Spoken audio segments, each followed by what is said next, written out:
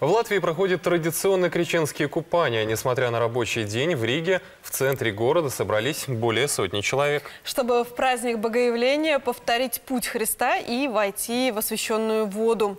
При этом температура воды в Даугаве была почти 0 градусов Цельсия. Сегодня возле статуи Большого Христа шумно. Собравшиеся на пристани не ждут корабля. Несмотря на небольшой минус на улице, они пришли купаться. Но привел их сюда не спортивный интерес и не желание проверить себя. Эти люди – православные христиане, отмечающие праздник Богоявления. От кого устрашуся?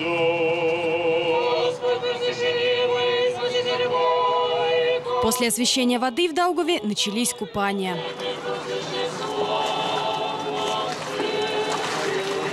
Традиция освящения воды в водоемах под открытым небом существовала в Латвии еще до Второй мировой войны.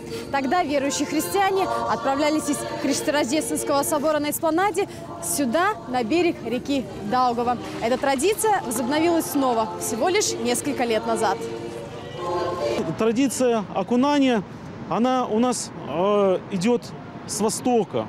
Конечно, на востоке тепло, там тепло, но наш народ перенял эту добрую традицию. Здесь, в Латвии, мы также окунаемся, сам лично, стараюсь каждый год. Вот уже 9-й год крещенские купания не пропускает и Александр. Сегодня он пришел с друзьями. Отлично. Конечно, когда на улице холодно, тогда вода кажется теплее. Когда на улице теплее, тогда вода такая хорошая, ледяная.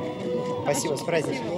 Крещенские купания прошли и в других городах по всей стране. А в храмах совершается освящение воды, которую верующие используют в течение всего года для исцеления души и тела.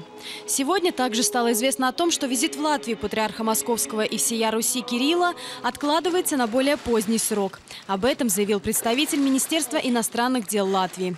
Ранее задержать визит в Латвию патриарха просил президент Андрис Берзинш еще в апреле прошлого года. Причиной такой просьбы стали события в Украине и Крыму. Анастасия Дьяконова, Валтер Зелч, Латвийское телевидение.